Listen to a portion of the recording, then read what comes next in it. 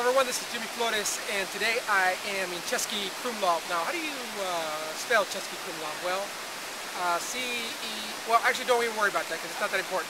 But now, Český Krumlov is about 2.5 hours from Prague. And if you look around, I mean, here is this medieval castle, and it's been around here for a long, long time. And then there's this waterway that runs across and around the city. It's so picturesque, and you can see the buildings, you can see the homes, you can see the shops. It's just a terrific place to visit. Now again, this is only 2.5 hours from Prague, so you can take a day excursion out here and you're going to have a great time. You can't really go wrong with it. Now, what I would recommend though is spending more than actually one day. Most of the tourists come out here in the morning and you're here a few hours, you go eat.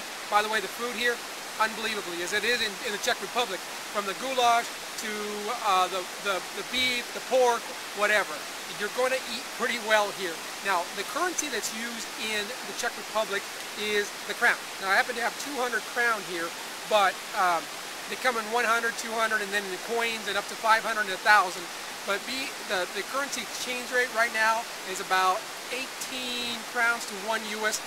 It's not as cheap as you think it is out here. It's actually a little bit more expensive, and that's mostly, I think, because Prague is becoming a lot more of a Central European place to do business, especially in Eastern Europe.